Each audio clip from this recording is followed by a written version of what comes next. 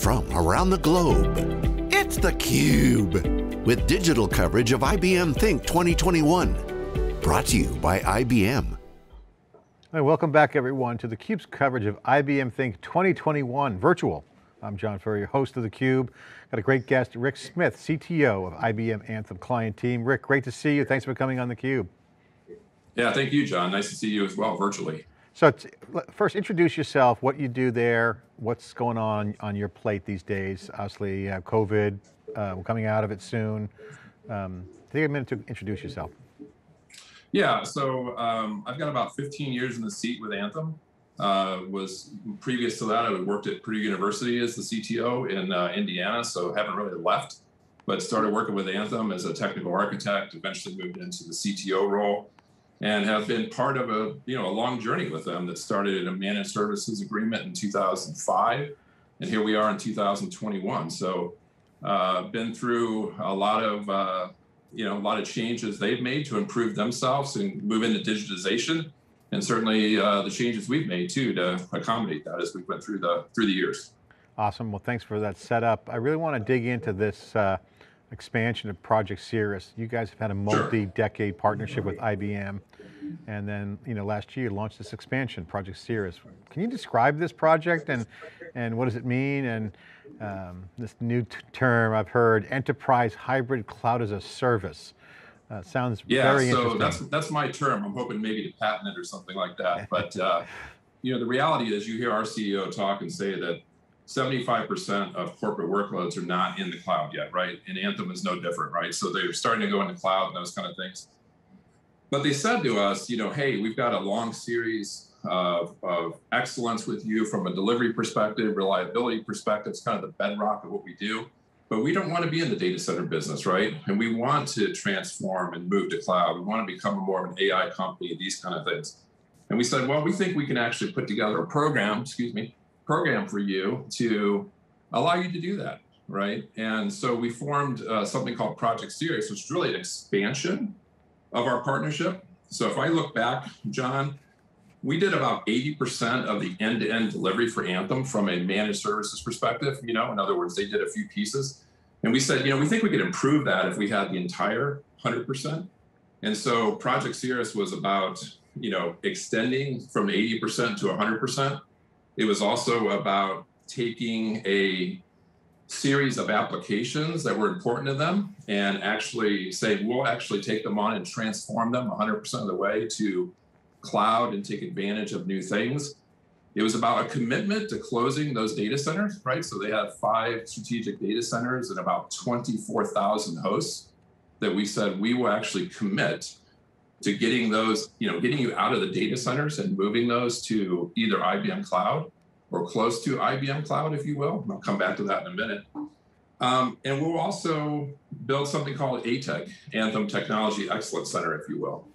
And that's near and dear to my heart because that's sort of my baby, right? So it's a transformation engine, and we can talk a little bit more about that in a second. But they said the key to this for us is that if we look at our trend line, John, over the number of years with Anthem, when we started in about 2007, looking at this data, we've grown the number of hosts we've had to manage over 600% during that time period.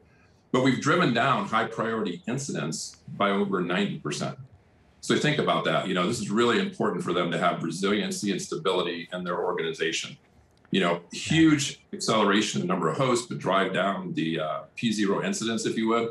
And they said we need to maintain that and continue to improve upon that, right? Yeah. So Cirrus was a commitment to take that further, right? Start driving AI into the operations, if you will, in everything that we do. So Anthem's transforming to do AI and machine learning for their members. We're committed to transforming and doing the same kind of thing on their operational side, if you will.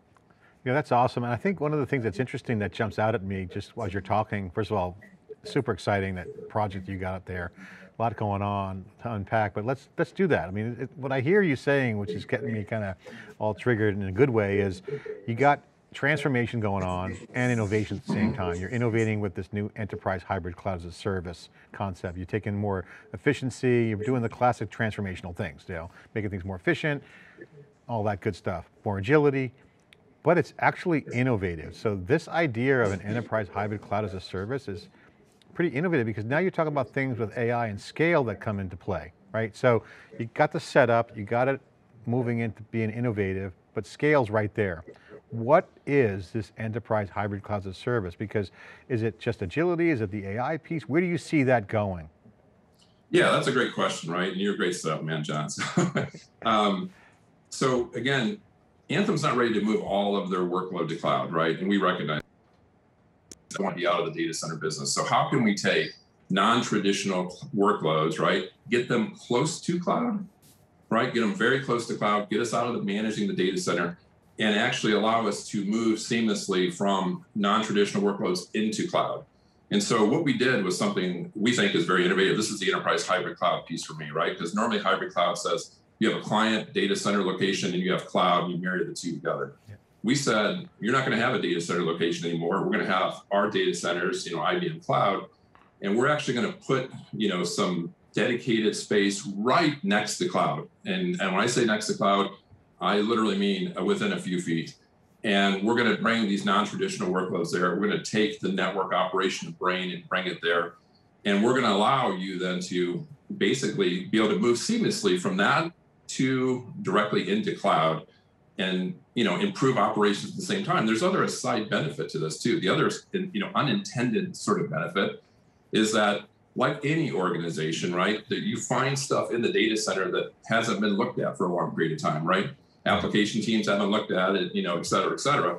We're literally touching every single host, right? So this gives us an opportunity to also work with app teams and find things that really can just be thrown away, right? And this is great because we're actually making them more efficient, optimizing the cost structures as we go about it. Yeah, I mean, the operational model changes. You mentioned just that whole point about, kind of doing some discovery on apps. This becomes sets the table for AI ops, which is, just code word for day two operations, or, full cloud native environments, which now you're seeing cloud native include legacy apps, because you can put containers into the mix and you can then create these integration points that are, you don't have to kind of get rid of the old to bring in the new. So the dimension of what's going on here is pretty interesting, right? When you start thinking about that, okay, I can modernize at the same time as connect to existing systems. That's exactly right. And we put the things very close to one another. And if there's any concerns over data security, compliance, or healthcare regulated industry, of course, we can have the workloads located in the best location to ensure that security is in place, right? So, that's what's beautiful about it, right? We can kind of hit every layer that's possible, from having it just as secure as completely privatized to going directly over to public cloud or connecting the two together as we go along. Well, you're definitely a pioneer. I love that enterprise hybrid cloud as a service. I think that's something that's relevant. We're living in a hybrid world. I mean, theCUBE, we used to go to events, now it's virtual events, but when now the events come back, they're hybrid events. Every company is experiencing this phenomenon of hybrid something, not just technology. The app's got to adapt. So super cool. You mentioned something that was your baby. I want to get back to that. And you said you want to talk about it. I want to just bring that up. This Anthem Technology Excellence Center. Is your baby, ATEC, I think you said for short? Yeah, we call it ATEC for short. And really, John, we said that it's got to be more than just, taking that other 20% that we don't run today. And, we're doing some very innovative things, moving, non-traditional workloads. Like I said, all that kind of stuff is very cool, right? But we need a transformation engine, right? And we need the ability to transform skills, like upskill the people at Anthem, as well as IBM, right? That are on the account team. It's a big account. We want to think of new ways to work together. Right? Traditional managed services is like what? Someone cuts a ticket and says, give me X, Y, or Z, right? That's the traditional model. And we said, that's not good enough. We need to collaborate better together. And we are willing to redefine how we form our teams to work with Anthem, right? So if we want to form, for example, a product ownership team that builds it, runs it, maintains it, and that team is Anthem plus IBM together, we're going to use ATEC as a vehicle to design that and drive it and make sure they have all the skills they need within that group to do that, right? That's new ways of working together. And it's also to drive things like site reliability engineering, right? Cloud service management operations, make sure that Anthem has the right training, make sure we work together on these kind of things. So it's really, kind of an exciting thing. Yeah. And it's intended to be a co-created model, right? So we actually work with Anthem, we co-create using IBM Garage methodologies, and then the idea is to co-staff it, but intended to be a thin layer of world-class engineering. That's really the whole point of it. And yeah, I'm super excited about that as we move forward here. Well, you're speaking our language. You know theCUBE, we love the co-creation. We do it with media. It's always fun to create content together and sometimes in real time put it together like we're doing now. And it creates a bond. I mean, I got to bring this up because this is becoming more and more obvious and now mainstream. The notion of co-creation, the notion of ecosystems, and ecosystems really meaning network effect and integrating with other parties, right? Companies and or systems. If you look at the underlying business model as a systems management software model. Okay, so with that, these ecosystems, the network effect, if you build together, you stay together. I mean, this is a different mindset, it's a different dynamic, it's a different relationship that companies are now looking for in what used to be called suppliers.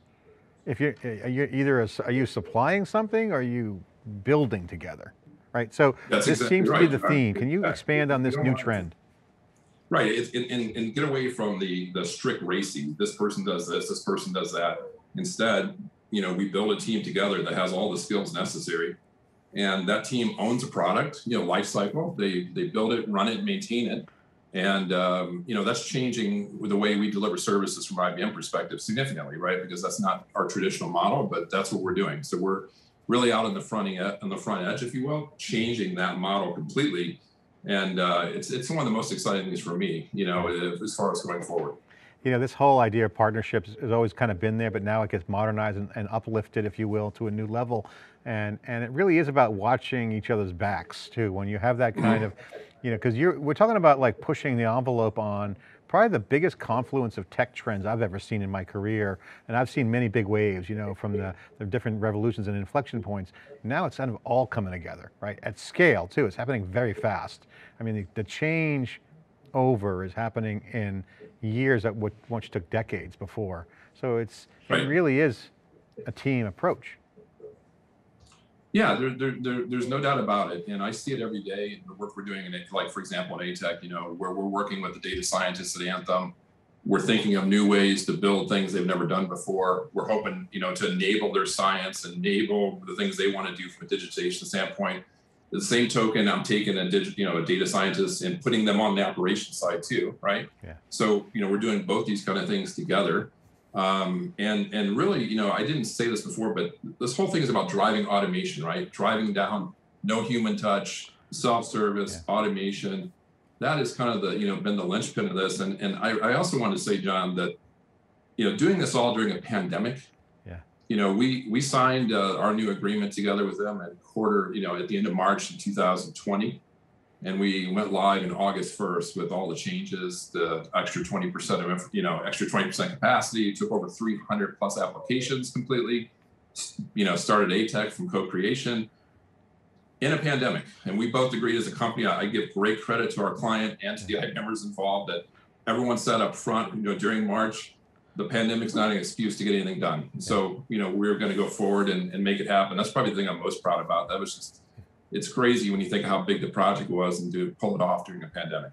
There's going to be two sides of the street when this pandemic's over. The ones who, made it through and refactored and or innovated, because, it's not just about having a tailwind, it's about taking advantage of the situation. And the ones who didn't do anything, whether they were in the cloud or not, to me, that's not the issue of you're in the cloud, you had an advantage. It's not, in my opinion. But there's going to be two sides of the street. And I think the one thing that the pandemic has shown us, and I'd love to get your reaction as a final comment here, is that when you pull back from the pandemic, it showed all the scabs, it shows everything, and you can see what's obvious, and it becomes a forcing function. Necessity is the mother of all invention, as the expression goes. So you can see what's worth doubling down on, and you can see the productivity gains, and that becomes clear.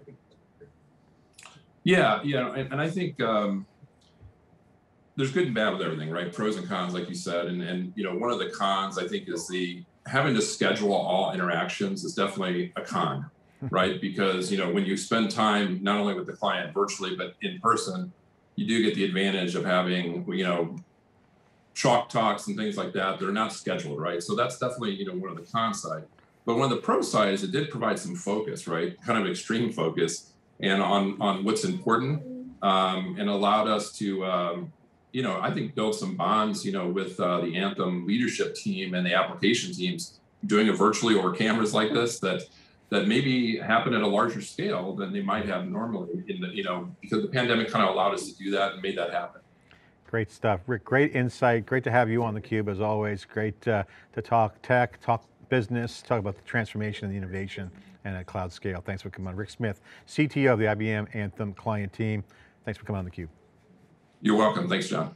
Okay, theCUBE coverage of IBM Think 2021. I'm John Furrier, your host of theCUBE. Thanks for watching.